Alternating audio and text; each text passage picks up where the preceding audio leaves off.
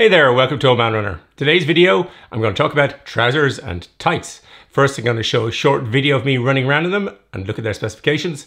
Then I'm going to review them. Finally, I'm going to see if I can recommend them.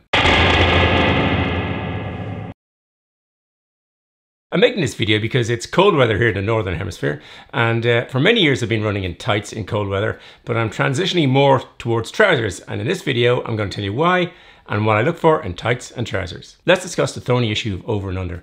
So if I'm wearing tights, I'm nearly always wearing a pair of underwear under it. Sometimes I'm wearing a pair of shorts over it, and I'll show you some combinations. I'm going to do 6 combinations in this video. I'm never going commando. No, that's not for me. That's another video channel. I do always want to carry an iPhone for safety reasons. You fall over, you get injured, you hurt your leg, you pull a hamstring, God knows. At least you can ring someone or you can call a cab to get home.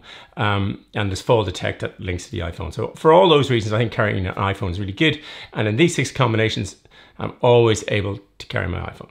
I made a short video of me running around in the various combinations out on the Shelly Banks. So let's go for a run around and look at the trousers and tights in action.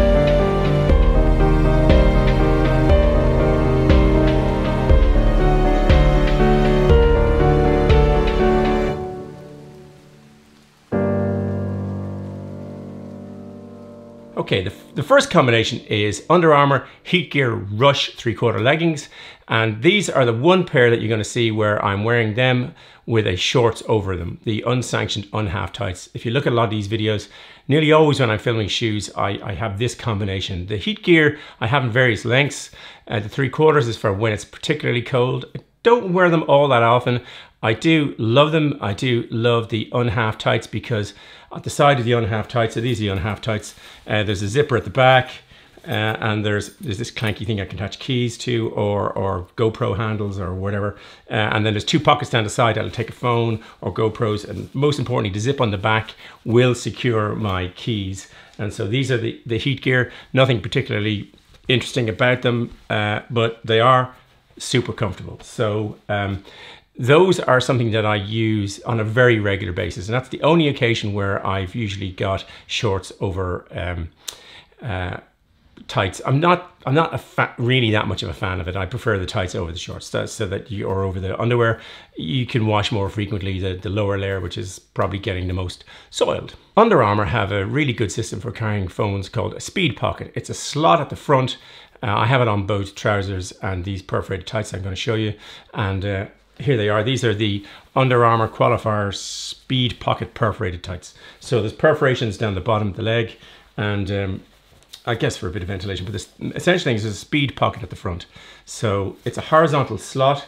This is the iPhone 12 Pro Max with its case on, and that fits, and as you can see, it's very secure. The disadvantage is that it's right up against your waist, and if you need to go to the toilet, if you're a man, it is a sort of cumbersome issue there. There's also no drawstring, so but the waistband is pretty tight. There's a pocket at the back for your keys, and then down at the bottom where the perforations are for ventilation, it just fits snugly against pretty much a couple of inches above your ankle. The tights that I wear the most often are the on-running long tights. I wear them quite a lot. They're part of their hybrid system, which I think is, well, I said it before, it's pants. These are the tights. There's the on system. I've got 5 components for it. Each of the components I really like. The system is rubbish. I don't know who designed it. It's got these fiddly buttons at the side that you've got to clip in. I think it's completely badly thought through. I never attach them. I mean, one example is when you attach, and these are designed to have an outer layer, then you can't get at the pockets that are in the back. There's no way of securing these tights. There's this sort of pull string here, but if you put any weight in these at the back, like a phone, they fall around your ankles. They are completely useless for me for running, but I love them. I wear them all the time. They are supremely comfortable. I adore these things. I mean, not for running. I love the materials of the color. There's this lovely material over the knee. There's little zippers at the bottom to tighten them. I've worn these to and from the Chicago Marathon on the plane. Fantastically comfortable. I've also recently worn them to a funeral of all the places. Luckily it didn't cause too much upset. But yeah, I wear them all the time. We'll come on to a bit more about that. But yeah, I absolutely love them, but not for running.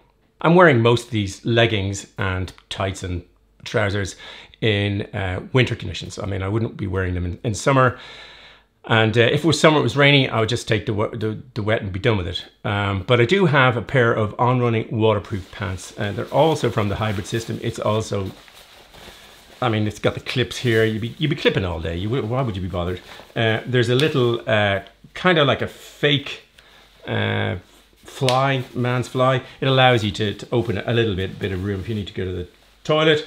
There are some zips that go up, which is good. I like the zips to go up, which is good in these. Some the shorts I have, the zips go down, which I don't like. So these go, the zipper from down up is closed. That's what I should point out. And then they've got zippers down the bottom. These are great. They really do work when it's raining. The top part is waterproof. The bottom part is water resistant. But yeah, they're great. And as it will become obvious in a couple of minutes, I've started to wear more of these for more than just running. Apart from, you know, the on hybrid tights, the long tights, I've started to wear the trousers for more for day-to-day sort of stuff, and therefore I decided to buy a few more. For the last couple of years, we've probably all been indoors an awful lot. I certainly have been working from home almost exclusively. And in that time, I've basically been buying more running gear, I suppose. And I don't have a lot of my regular clothes anymore. I lost weight, did all the sizes, so I tend to have a lot of running gear. So I was in the dentist's recently in my on hybrid tights and long tights, and I suddenly thought it might be better to have a bit more modesty about these things. So I decided to try and get another pair. I had the on-running waterproof pants, and I decided time to try a few more running pants. So I bought myself a pair of Janji transit pants. They're incredibly comfortable. This is them here. I've forgotten the name of the color. I'll put it in the description. It's a sort of bronze color, obviously. And these are supremely comfortable. I'll put all of the descriptions below as the weights and the cost. But these are 187 grams and 6.6 ounces. And I'll also put the cost and all that stuff in the running video. These are superb. I'm wearing these non-stop. They have, again, zips that closes up. There's three zips, 3 pockets, one on that side, 2 on this side. Both will hold the phone. And then there's a smaller pocket. So these 2 are pretty much side by side. Down at the ankle, there's a stretchy, sort of elasticated cuff. Works really well. The material is slightly stretchy. I mean, what's happened with the trousers, I think, is that the materials have got so much better. They're not like the old joggers. These are relatively lightweight. These particular ones are DWR finished, so they'll take a little bit of light rain. I wore them to and from Arizona. Here's a picture of me walking around the airport in them. I wore them. They were supremely comfortable. I went running last night. It was too wet for them. It was pouring rain for over an hour. They won't take that, but light rain and they're fine. And again, they're supremely comfortable. I sort of stick them on and wear them for days on end. After my experience at the funeral in the tights, I decided I needed to get something a bit more, well, funereal. So I bought myself these, which is a pair of Soar running black run trousers. And I discovered that these, I wasn't sure what these would be like. They're not inexpensive, but I'm really pleased with them. They're very warm. They're heavier than the Janjis and more expensive. I'll listed the cost below. They're 250 grams or 8.87 ounces. Again, they've got two zips that go up on the upper side. They're on each side. There's no back pockets. They're much thicker than I thought they'd be because they're merino wool in part, and they're super comfortable and they're very warm. I mean, it would really want to be a cold day for you to be out running them. But they're also great to be lounging around in. They're really comfortable. The zips down the bottom at the ankle are really good. Previously, I had a pair of Soar running dual fabric, I think 2.0 tights, and they're really tight on my ankle. If you look on Soar running sites, everybody is really thin. There's nobody with fat ankles. So I found those really tight. I mean, excruciating sometimes.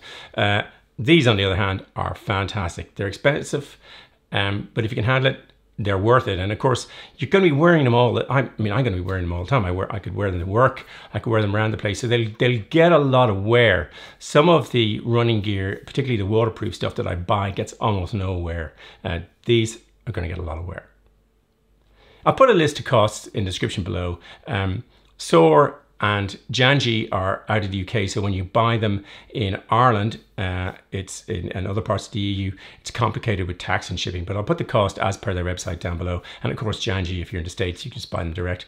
So in terms of cost, the Soar running and the On running are the most expensive. They're expensive product. I do think they're worth it. They are long lasting, they're beautifully made, and I'll get great wear out of them. But in terms of cost, Janji is the pick of the bunch. Should you buy these? Well, all of the ones I've shown you, I can thoroughly recommend. I run in them regularly, at least 10 to 12K in all of them. I was out in the Janjis last night. I was out in the Soar a couple of nights ago. I'm not sure what the weather is today, but I'll be out in one or other of these possibly. They're fantastic. They're all really good. I've found that trousers have improved, running trousers, immensely. The better materials mean that you don't get that huge heavy weight that you get in what used to be called joggers. Maybe they're still called joggers. These are lightweight and super comfortable. And as I have a vague feeling of maturity approaching me, I think I need to get out of the tights and into, particularly after my recent experience at the dentist and the funerals, I need to get out of the tights and into the trousers. And also, as I come out of the COVID chrysalis, I'm going to get more wear out of wearing running trousers just for day-to-day stuff. They will cost more, but I'll get more wear out of them and hence better value. So I'm on the lookout for more. So any suggestions, pop them in the comments below. I hope you enjoyed the video and found it useful. If you did, it'd be great if you hit the like button. There'll be all sorts of stuff, as I mentioned, in the descriptions below.